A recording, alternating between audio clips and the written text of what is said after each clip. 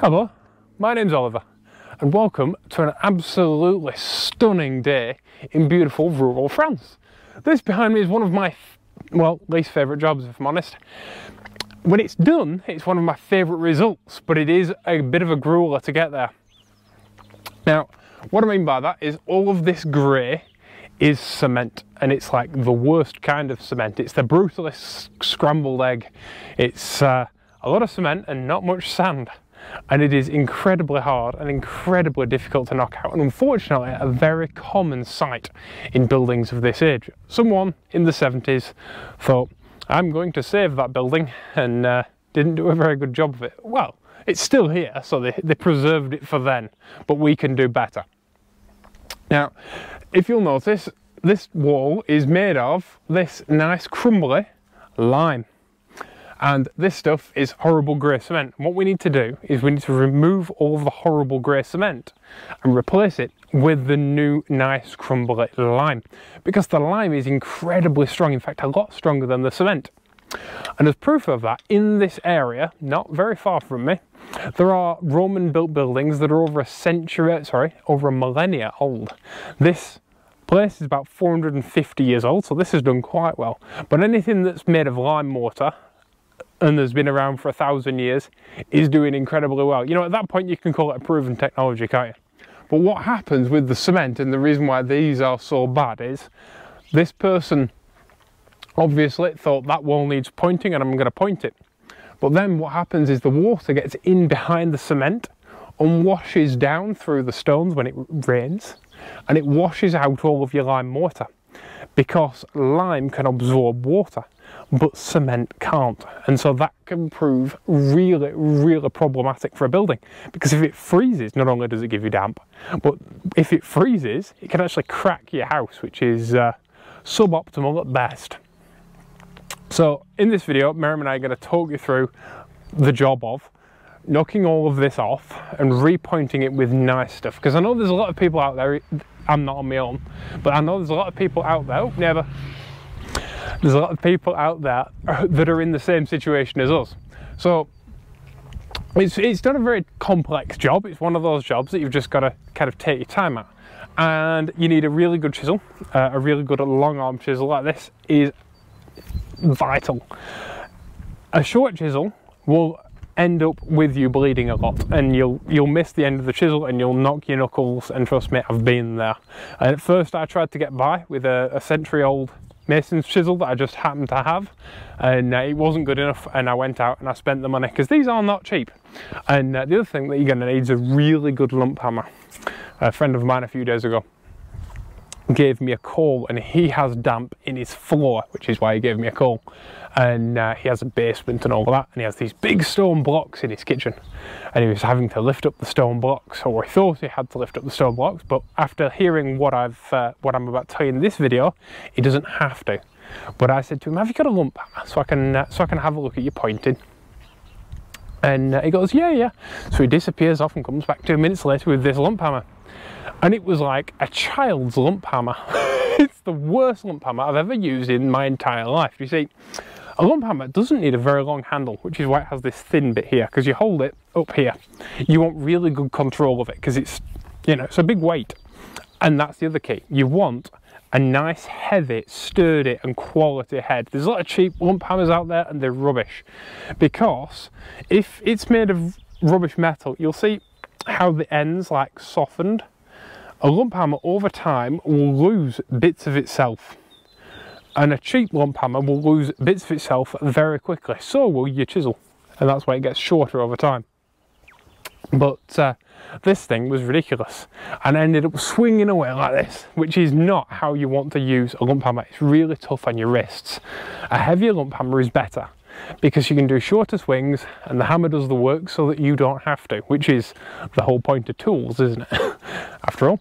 And yeah, you just want to go on an angle as much as you can and just tap away, and slowly but surely you'll get rid of it all. And this stuff is horrible, and you see it so much on buildings, but lime mortar is absolutely fantastic stuff. As crumbly and as weak as it seems, it's actually far better than cement at holding buildings together. And Miriam is now going to show you how we actually replace all of that lime mortar with lovely brand new pointing, because it's lovely stuff and Miriam's far better at it than me. Hello everyone, my name is Miriam and I'm gonna show you and explain to you what mortar does. It spreads the load throughout our wall and prevents our wall from cracking. That means that when we point the walls, it stops the stones from touching each other. The benefits of lime is breathable, so we know that our walls are gonna breathe. Lime, it's an antifungal, so we're never gonna get mold or damp inside our wall because it's gonna dry.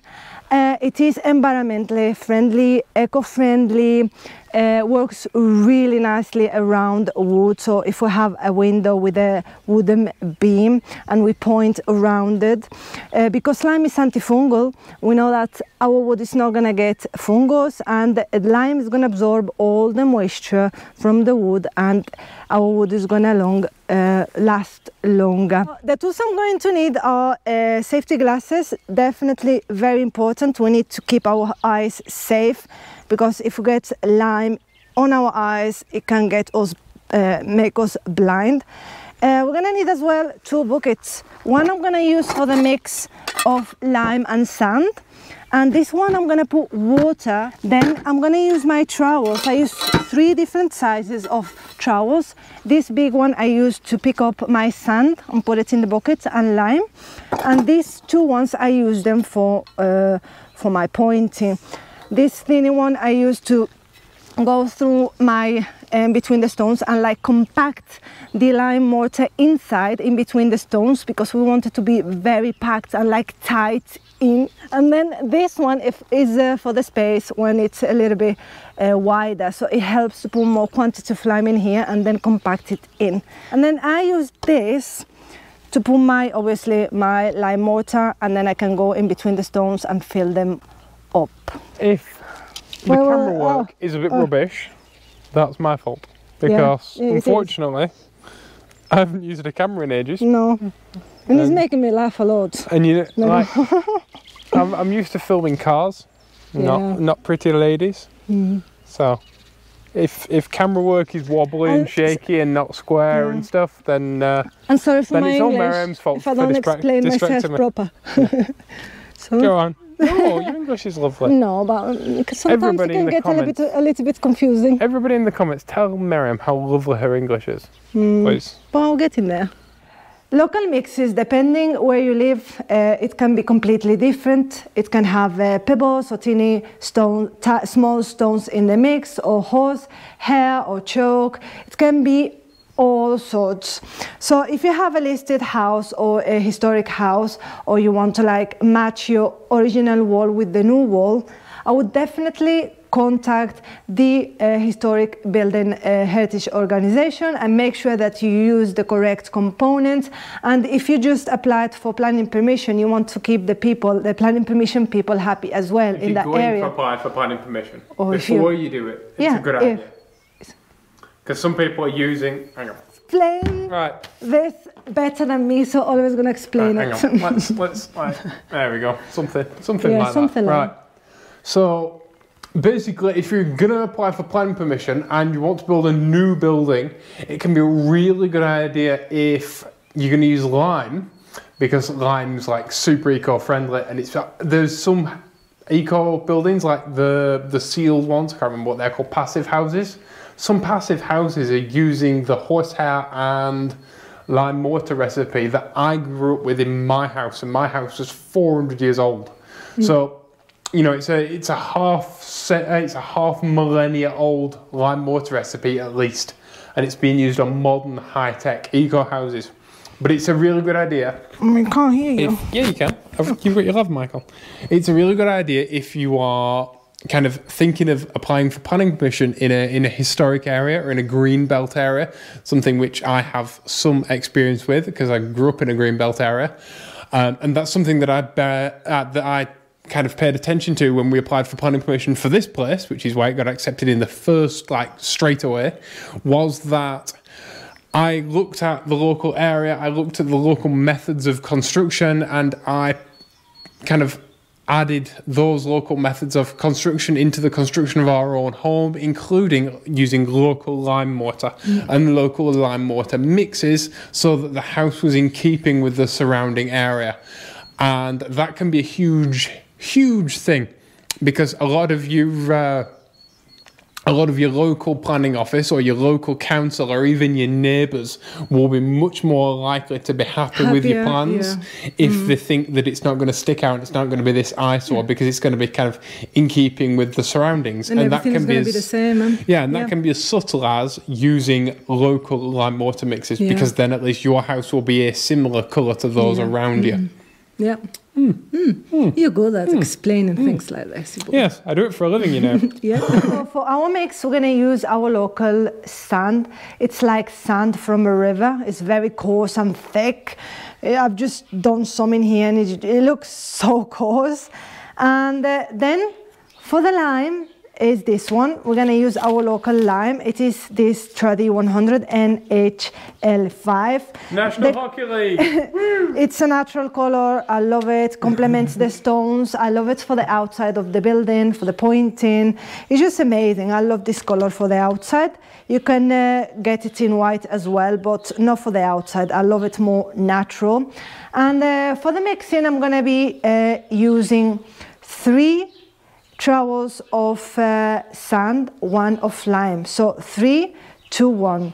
3 trowels. If you're using trowels, it's just I'm gonna give you an example. If you're using a shovel, it's 3 shovels. Yeah, it's an example. If you use trowels, 3 trowels of sand, 1 of lime. And then water, you mix it first, and then you add water. And the consistency, you want it to be a little bit not liquid or not too like dry. You want it to be this middle mix. One trick of mine as well when you open a bag is to make like an eye, big eye. Go like that, and then go like that. It just helps. Here we go. Very important, safety glasses and gloves. We need to protect our eyes and then protect our skin. So you should always have something with long sleeves and then gloves, because it will dry your skins like mad. Here we go, gloves. Because if you think hand sanitizer is bad, bad lime. Look how coarse the sand is.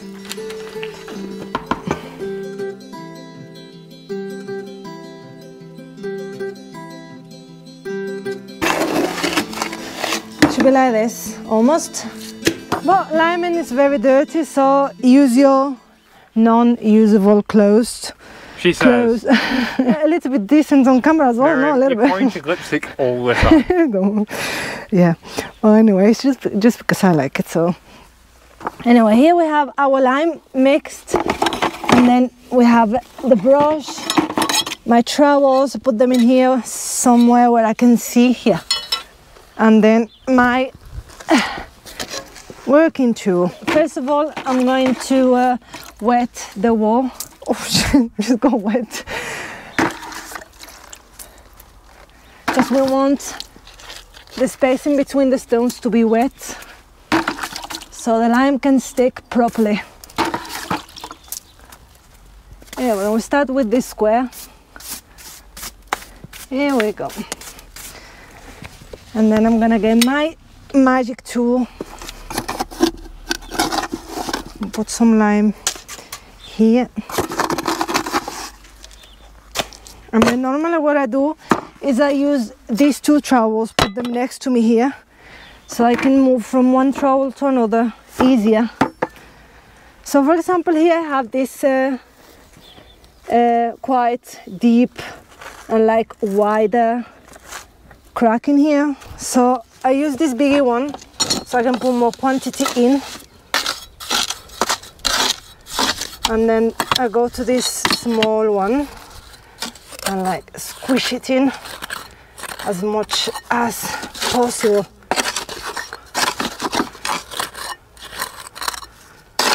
There we go. I'm going to some more. It's a little bit dirty, but never mind. It looks amazing afterwards. We can like go, when it's dry, go behind it and like brush it and make it nicer. There we go. I'm gonna go like this.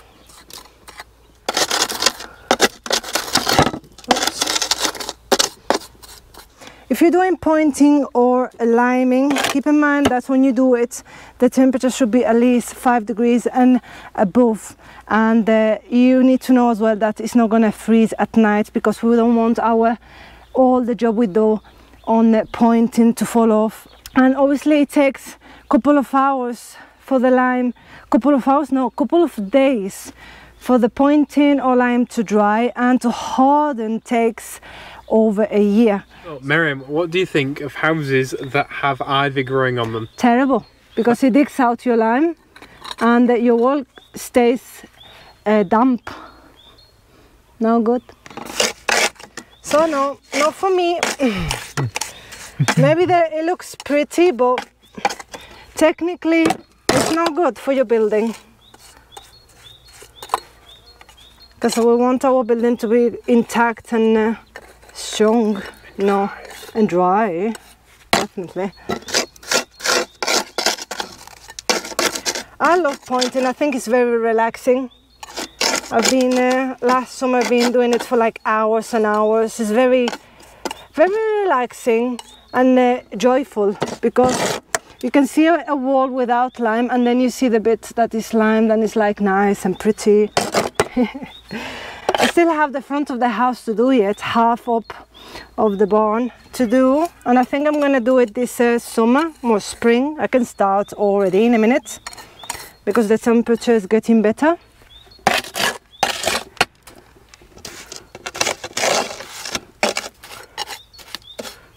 You can do pointing different ways. I like it doing it like this because I like the curve of the pointing and it just flows with the building. But the other ways is you can like flatten in between the stones, you can flatten the thing, but you need an even wall, and I don't really like it. So that's why I'm doing it like this, because I like it curvy. Well, what you have to do is you have to make sure that your lime mortar, like Miriam has here, if Miriam just moves a second, you have to make sure that your lime mortar is protecting your building, and that you don't end up with water flowing into your wall. Yeah. Because the last thing that you want to do is make a ramp for water to flow down your wall and into your wall. Yep. That's so if you have really uneven walls, then you have to do it in that manner, where you're not going to get damp in your wall.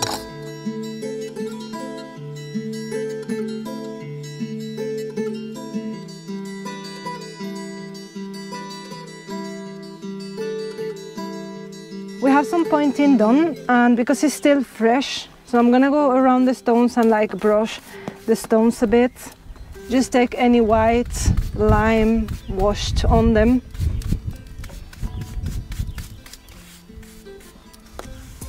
And leave the pointing dry a bit longer, and then I can water this brush, take any extra off, and then brush the lime, the pointing afterwards. I hope you found this video entertaining, educational and possibly slightly funny. Yeah, so don't forget to subscribe and click that bell icon, so every time a video goes up you're gonna be notified. And if you have any comments about pointing, liming or anything we've done, leave a comment below, because we are very interested to hear from you. And also, if you have any pictures of your own liming or housework or anything like that, tag us on social media. Yeah. It's always nice to hear from you. We're on all of the social medias and they are listed in the description below. So, thank you so much for watching. Take care. To each other. Oh yeah, we have different outros, don't we? Okay, bye.